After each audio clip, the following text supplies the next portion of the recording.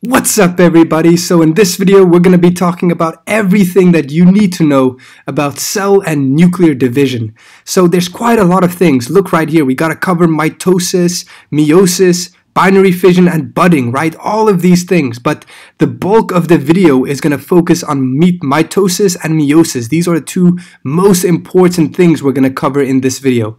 Now first, let's go over and do a brief introduction about these four things we're going to learn about, just so you get a nice overview before we really dive into the nitty-gritty details of all of these. So first, let's vaguely introduce mitosis and meiosis, because the names are so similar, but they're completely different processes. So take this guy here. He's a rugby player, and he obviously, as his job, he tackles people the whole time, he falls, and in the process, he definitely gets injured, right? Now, what does it mean when he gets injured, right? He's made up of billions of these cells, and when he scrapes his knee, what's happening is cells there are being killed. They're being scraped off. And we know if he just rests for a couple days, that injury will heal and his skin will be recovered, right? So that healing process is thanks to mitosis, because mitosis is the process by which we duplicate a cell.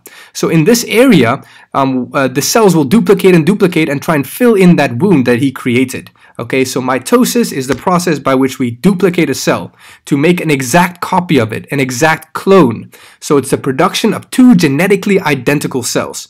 So because of mitosis, we can repair our bodies when we get some injury, where we lose some cells. We need to recover them. And also, another thing that's useful about mitosis is growth. Just like this guy, once upon a time, he was not this beast, but he was a small baby. And as he grew up, what happens is, it's not his cells that get bigger and bigger and bigger, it's rather the amount of cells that he's made of increase. So he will physically have more and more cells as he gets bigger. Not bigger and bigger cells, just more and more cells. And that is also thanks to mitosis, because as he's growing up, these cells divide and make his body bigger and bigger.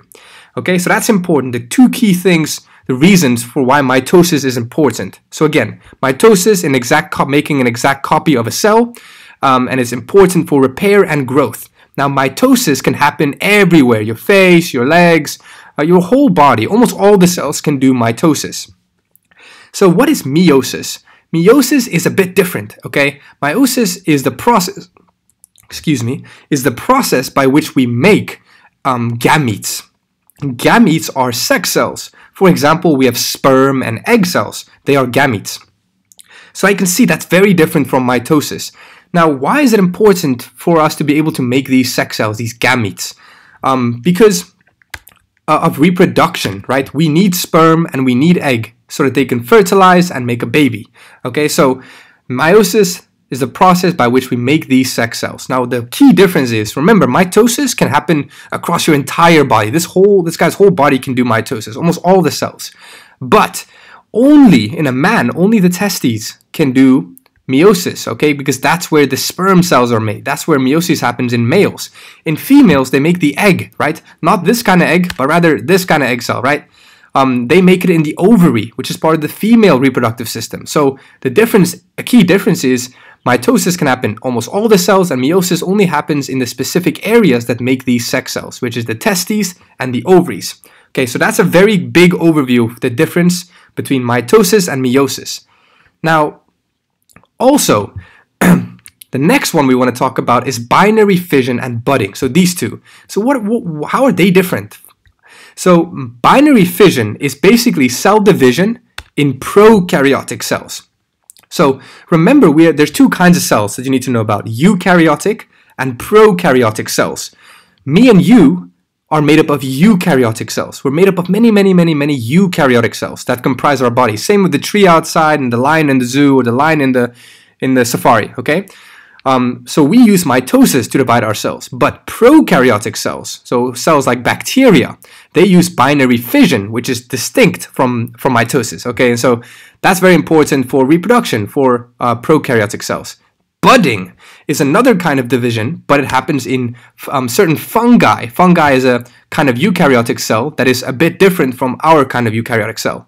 So fungi, for example, yeast, they divide by budding. Okay, that's a different process. So you can see here, That's also very important for yeast cells to be able to reproduce. So now what we just did is we overviewed those 4 things we got to learn about: mitosis, meiosis, binary fission, and budding. And again, these 2, don't worry about them too much. There's very little we're going to need to know about later in this video. Okay, so now that we did the intro, let's go into the nitty-gritty details. So we finished now this part here. Let's go into mitosis. Okay, great. So now I got a quick question for you. Okay, this is very important. I think this clears up a lot of confusion for a lot of people. What do you think it means for cells to divide by mitosis? We know mitosis is basically making a clone of a cell. So, right, the production of 2 genetically identical cells. So if I show you this, do you think this is mitosis? We have our cell here, and it splits into 2. Is this mitosis? Hell no, it's not mitosis. No way. Why? Why? Because do you think these 2 cells are genetically identical? Are they the exact replica of the previous cell? No. Look, this cell only has these organelles, no DNA, no nucleus. This cell has all the nucleus and some other organelles. They're so different. They're not an exact copy of the original cell. So no way. Cannot just cut a cell in half like that and expect it to be mitosis.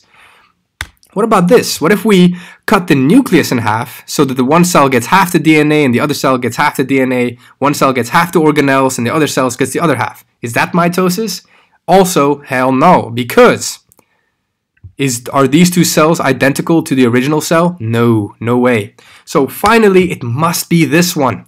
We have our cell and we make exact duplicate of it. So now we have 2 identical cells formed from one cell. But both of them have the same amount of DNA, the same organelles, they're identical, okay? So this is what mitosis looks like. Now the thing is, you must realize now, think about this, very, very key. It's impossible for the cell to just divide and be identical, right? That doesn't make sense. We can't just take the cell and split everything in 2 for it to be identical, because then everything will be half, right? If we just divide the cell into 2 now, everything into 2, the DNA into 2, the organelles into 2, then everything will be half in these 2 cells. And that's not right, because it should be identical to the original cell, right? So you can imagine something needs to happen before the cell just divides in 2. Everything in here needs to be duplicated. Everything first needs to be duplicated. And once everything is duplicated, then the cell can split. This way you form 2 cells that was identical to the original cell. Okay, that's very important. And if you don't get that, don't worry.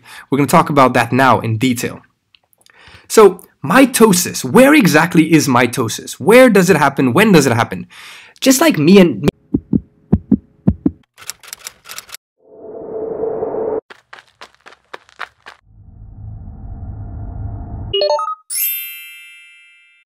For access to our full-length premium videos and so much more, head over to TeachMe.org now.